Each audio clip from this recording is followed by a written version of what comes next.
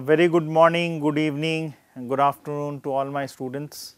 So, wherever in whichever part of India you are, hope you are enjoying this course, and I am Raghunandan Sengupta, a faculty member in the IME department at IIT Kanpur, India. So, the course as you know is basically on project management, and for the last 2 lectures, so this is the 27th lecture of half an hour each. So, you are discussing that how to find out the interest rate given the 0 rates and corresponding values. So, if you refer to the 26th lecture, so the interest rate for half a year, which is 0.5 of a year, then 1 year, 1 point, that is 1.0 year, 1.5 years, 2 years were given correspondingly, and based on that we are trying to calculate. And also it is mentioned that if you see this 322nd slide, so it was mentioned that how the payments were being done, whether they are being paid in each quarter, whether they were being paid in the semi-annual basis, annual basis and corresponding values. So, going for the second set of calculations.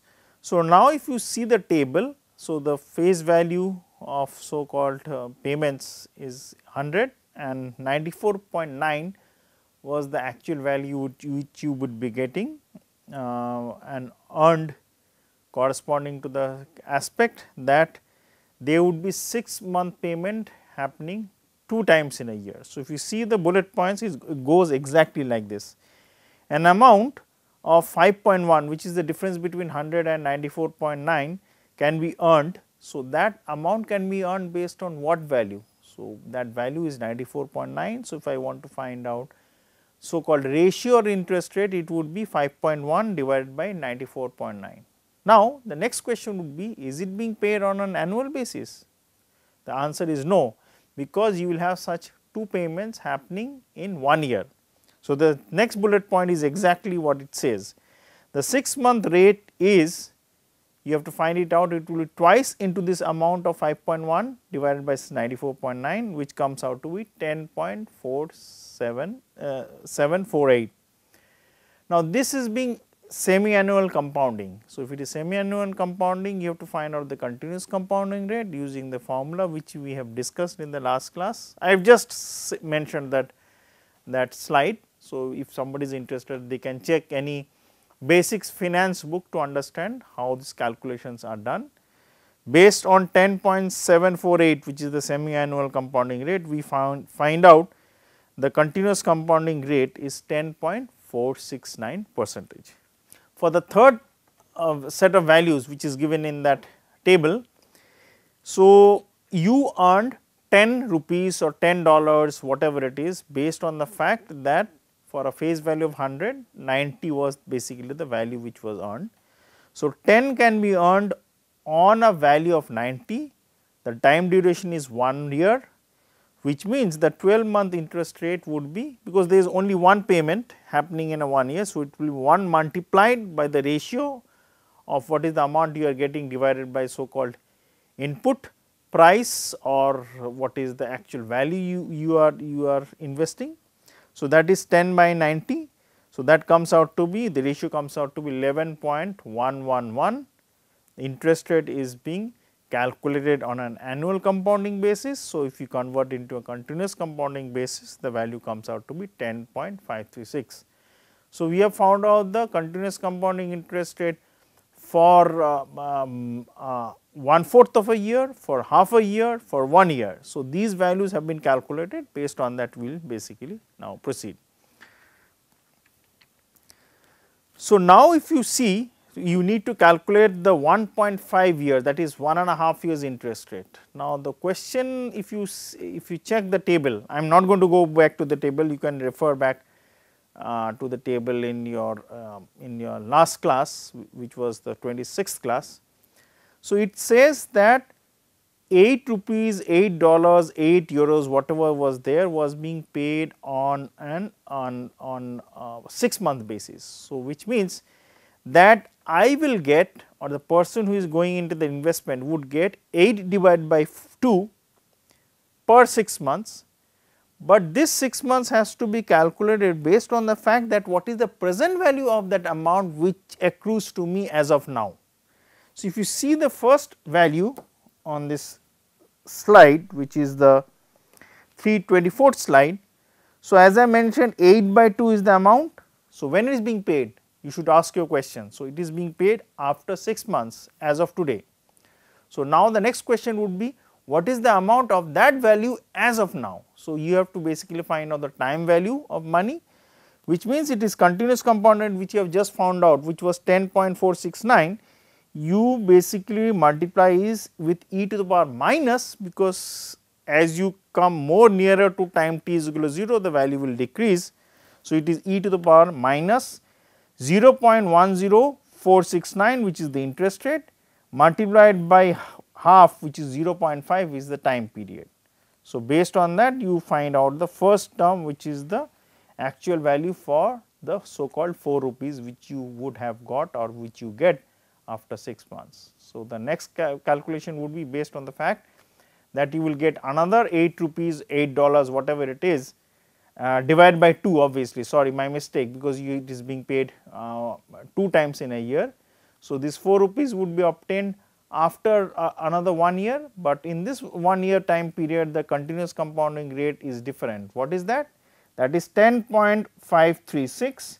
So, again you multiply e to the power minus 0.10536 into 1, because now the time period is 1 year.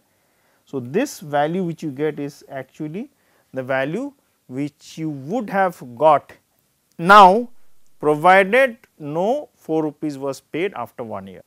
Now, the last term which you have to find out on the equality side is, given the fact that the value was 100 rupees. So, that you will get back plus the interest rate.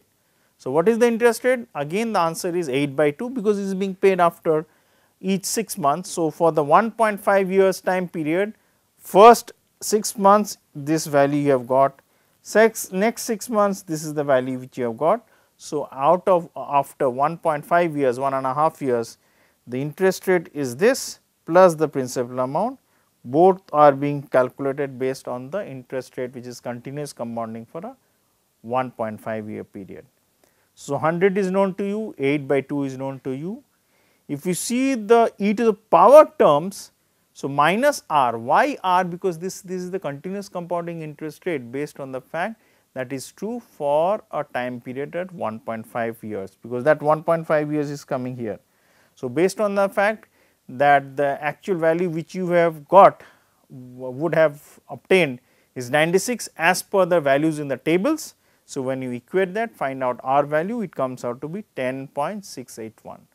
So, now what you have got is this value which is 10.469 is the continuous compounding interest rate for half a year, 10.536 is the continuous compounding interest rate for 1 year, and 10.681 is the continuous compounding interest rate for 1.5 year. Now, I need to find out the continuous compounding interest rate for 2 year period.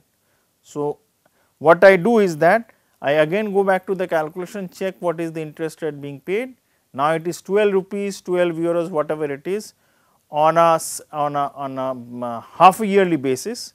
So, the interest rates are being paid, if you note down carefully, it is after 6 months, after 1 year, after 1.5 year, plus after 2 years also, but at the end of the 2 years, apart from the interest rate, you will get the so called principal amount, which was 100. So, let us do all the same set of calculations as we have done in the previous slide, which was 324th slide. So, the 325th slide are exactly the same, based on the fact the concept is what we are trying to follow is based on the same set of formulas. So, this 12 by 2, which is 3, which is appearing 4 number of times. The first one is after 6 months, I am repeating it, please bear with me. The second 12 by 2 is after 1 year, third 12 by 2 is after 1.5 years, and fourth 12 by 2 is after 2 years. So, now if I check the interest rate, they are basically being obtained from the table as well as from the calculation which we have just finished in the 324th slide. So, 10.469 is the continuous compounding interest rate for 6 months, 10.536 is the continuous compounding interest rate for 1 year, and 10.681 is the continuous compounding interest rate for 1.5 years. So, now we do not know the continuous compounding interest rate for 2 years, we considered it as R, equate it to the value of 101.6 as given in the table, solve this equation, get the value of R, the R value comes out to be 10.808 continuous compounding interest rate for a 2-year period. Now, if you note down the values in the table, so the first column is the maturity in years. So, they are the 0 interest, we want to find out the 0 interest rate continuous compounding for that time period.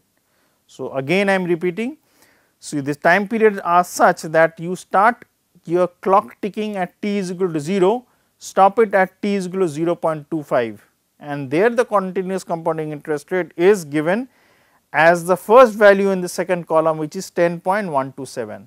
So, in between there are no payments. Then if I go to the second set of values, second row, it is for a half a year it is 10.469, for a 1 year it is 10.536, which is the third row, and corresponding to the values in the fourth and the fifth row, they are for a 1.5 year it is 10.681, for 2 years and we just calculated in the 325th slide it is 10.808. So, we have got the 0 rate continuous compounding. If you want to find out the compounding or the simple interest or whatever it is for those time periods, you can do that using the simple formula which we have shown, that how to convert any compounding interest rate to the continuous compounding interest rate and vice versa. So, I plot this values with maturity along the x axis and the interest rate being plotted on the y axis. So, remember this is the interest rate based on the fact is the 0 interest rate, intermittent payments for the projects are not there. So, if I plot the value and in a very simplistic notion, what I can do and why it is important is that, say for example, I want to find out what is the continuous compounding interest rate for the project and I want to have some feel that what should be the actual value. So, if you go along the x axis, mark a value 1.25 years, go vertically up, where it cuts that graph 0 curve, go again to the left on a horizontal direction, and the value which you find out can be used as a theoretical value based on which you can do some calculations and find out that what would be the project yield, project return and so on and so forth. If I want to find it out, say for example, for 2.25 years, again I would go vertically up, stop at the point where it basically marks along this curve and then go horizontally onto the left. I will come to one value along the y axis, which is the 0 interest rate, use that value for my calculations. So, if my values when I do my calculations are very close, and if I have more number of values, then trying to basically fit a better curve in place of this set of straight lines which I have for this curve for the 0 interest rate would be much more useful in trying to do our calculation. So, one word which I did miss, that even though I thought it is not important, but I will just try to mention that, even, and that is nothing to do with your concept which you are trying to cover for the project management part, is that if you remember in the 326th, 325th and those previous slides, the word which was there on the top of the slide was bootstrapping. Bootstrapping means basically means that you are wearing very high heeled boots till your knee, and as you basically tie the knot, you come up from the lowest level and then keep tying it up till you are able to secure the boot in your legs. So, it means that as you go up and do the calculation, some iterative methods have to be used in order to find out the concept that how you can find out the interest rate. And bootstrapping is, just for the interest of the candidates and the students, is very heavily used in statistics and simulations, and there are different concepts of bootstrapping which can be used on a theoretical framework to find out very good results. That is from the statistics point of view, just I wanted to mention that. Now, I want to find out the forward rate. So, given all the calculations which we have done are for the 0th rate, my main intention is to find out the forward rate. So, this is the interest rate implied by the current 0 rate for a specific future time between two 0 interest rates. So, let me draw a simple diagram and I am sure it will be clear to all the candidates. consider my T0 is this point which I will mark. Consider this is T is equal to T1 and this is T is equal to T2. So, I have the 0 interest rate from 0 to T1, also I have the 0 interest rate from 0 to T2 and correspondingly all the 0 rates are there. So, what is of major interest to me and I want to find out is that what is the interest rate which is applicable if I start my clock at T is equal to T1 till the time T is equal to T2.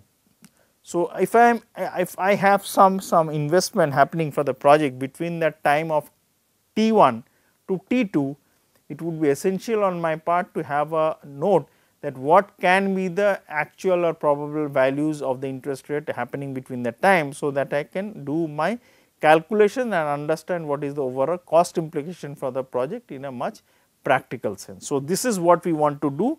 Given the 0 interest rate, I want to find out the forward rates.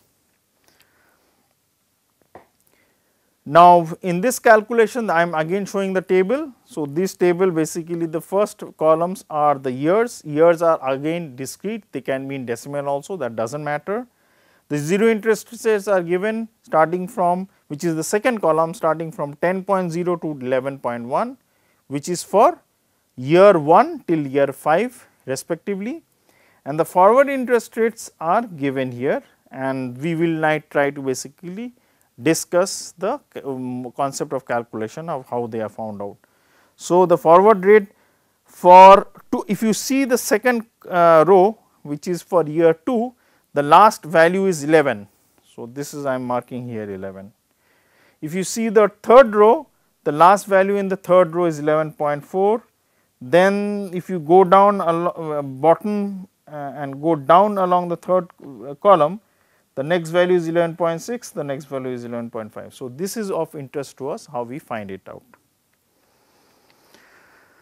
So, suppose the 0 interest rates for maturities of T1 and T2, if you remember in the 328th slide I mentioned T1 and T2. So, there T1 and T2 were T with small t's. So, that hardly matters, because if whether you are using capital T or small t, the actual concept should be made clear to the students in the best possible manner.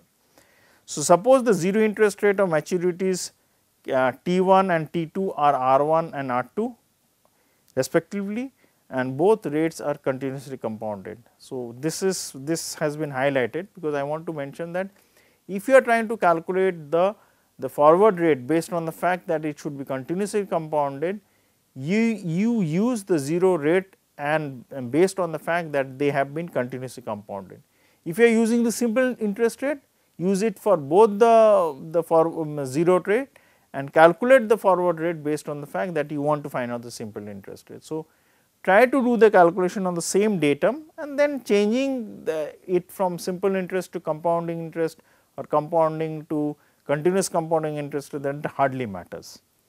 So, now the forward interest rate would be found out using the fact it is equal to R2 into T2 minus R1 into T1 divided by in the bracket T2 minus T1. So, that can be derived very easily. I am not going to go into the derivations or simple concept how they are actually used to derive. So, okay. So, based on the fact that the forward rates are R2 minus into T2 minus R1 into T1 divided by T2 minus T1, you can find out all the values in the third column for the table just shown. So, the table was basically the 329th slide, where in the first column you have the years, the second column you have the 0 rate interest rate, and the third column you have the forward rate. So, those forward rates can be calculated considering the formula and the year and the 0 interest rate. Now, I will just discuss in a very qualitative sense the sloping of the different curves when the yield curve is upward sloping or the yield curve is downward sloping. So, if you remember, we did discuss and found out the project yield or the par yield, then we found out the 0 interest rate for the projects, and then we consider the forward interest rate. So, if the par yield is increasing or if the forward rate is increasing and the dy dx of any of these values is increasing, then the sequence of the, again without going to the theoretical proofs, I would just want to mention the sequence of the forward rate, zero rate and the par yield are as shown here. Here the orange line is for the forward rate, blue line is basically for the zero rate and the green one is for the par yield.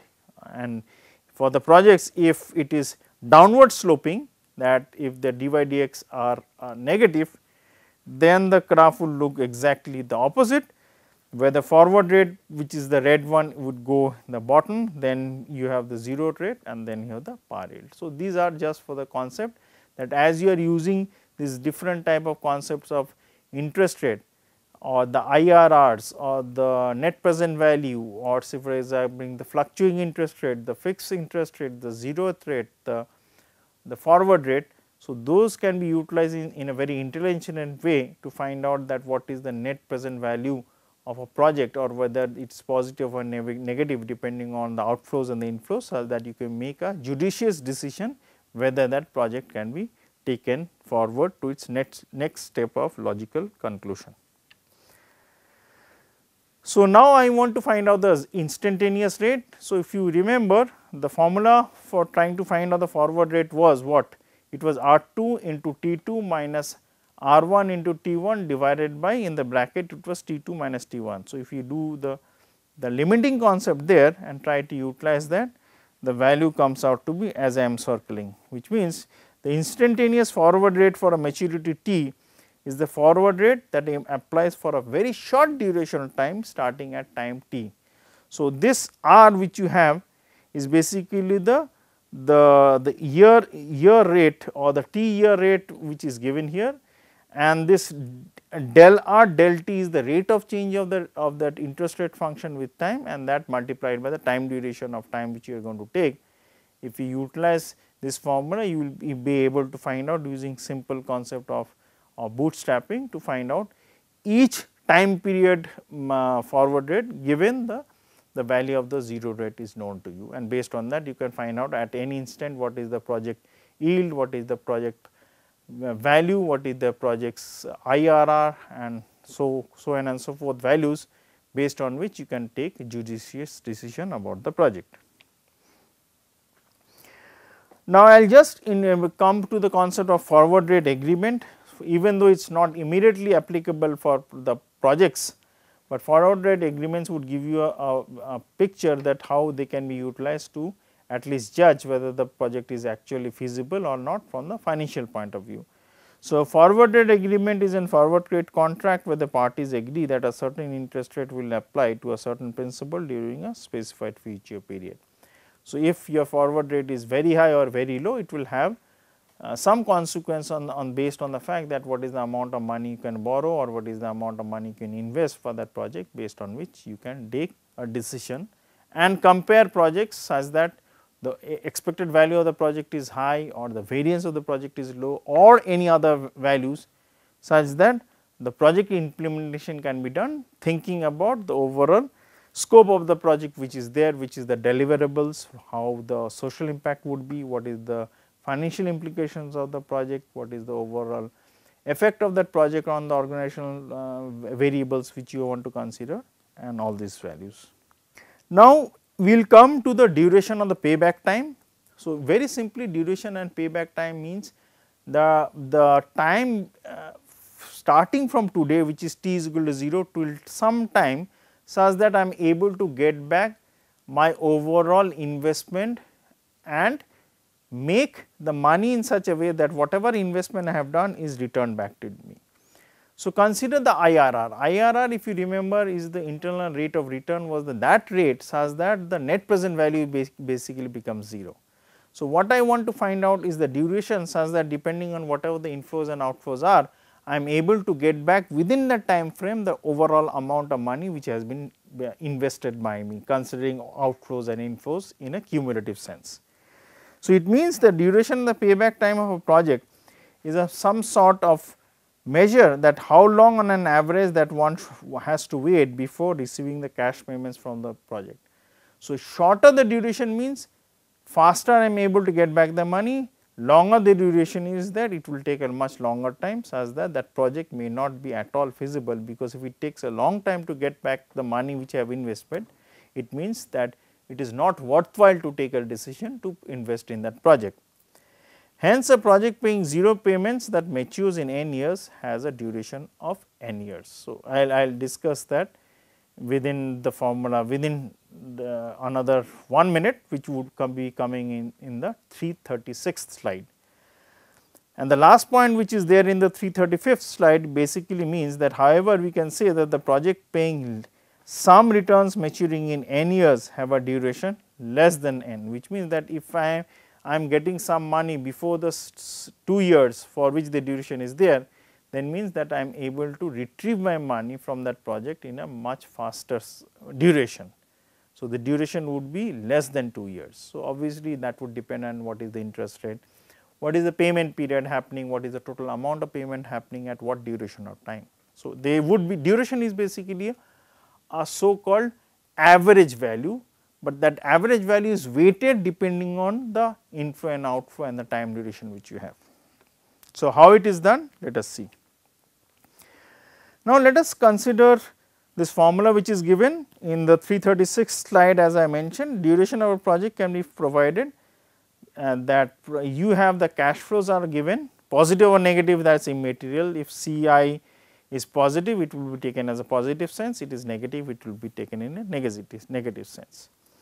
So, the cash flows are given as CIs at time period Ti. So, this CI may be any random fluctuation of returns or random fluctuation of payments, whatever it is, and this time period which you have need not be of equal intervals. So, it can be either a quarter of a year, then it can be 3/4 of a year, it can be 1.5 of a year, it can be 5 years, whatever it is, it does not matter. So, let us concentrate on the terms which is outside the bracket, which is Ti, and the term which is in the numerator of the terms which is inside the bracket. So, the inside the bracket, if you see, it is Ci multiplied by e to the power minus Yti. So, this the y value is the yield, which is the continuous compounding yield which you have already discussed in the last class. So, now when I basically sum up C1 into e to the power y minus, obviously minus y into T1 plus C2 into e to the power minus y T2, if you add them up, this is the total value of the inputs or outputs which is happening, and I am trying to find out what is the net present value of that amount. Now, what I want to do is that I want to find out the duration of the payback period, such that in each value of B which I have, B is the time duration which I need to find out. So, if B is the price of the project and Y is the yield, as I mentioned. Now, if you multiply the overall amount which is coming at time to 0 multiplied by T, it basically means some sort of averaging which you are doing, based on which you want to find out the average time, that the value would have a so called 0 net worth to me at that point of time. So, if you see the terms inside the bracket, whatever your terms is basically those are rupees to rupees. So, in the numerator you have rupees, in the denominator you have also rupees. So, that cancels each other. Outside the bracket is T. So, I am able to find out the weighted sum of the times, as that the weights would be coming up from the fact that is the net present value divided by the value B of the project. So, further it is or closer it is to my time period T0, it will basically the weights will change accordingly. So, I find out the sum of those weighted sum of those times, and based on that I say that this is my time period weighted sum, such that I am assured that my overall return has taken place to the exact amount. Now, this, if you note the term in the bracket, is the ratio of the present value of the payment of the project at the time T1 to the project price and cost, and if I am able to find out the dy dx of that, it comes out to be del B, that is the rate of change of B divided by B, which is the price of the project, equal to negative of D, which is the duration, into del Y, which is the interest rate which you have. So, I would not go into the details of how these things are derived, but slowly solve problems and discuss that later on. So, with this I will end the 27th class and then start of the 28th related to the PERT problem. Have a nice day, and for any queries as mentioned, please get in touch with the forum. Thank you very much.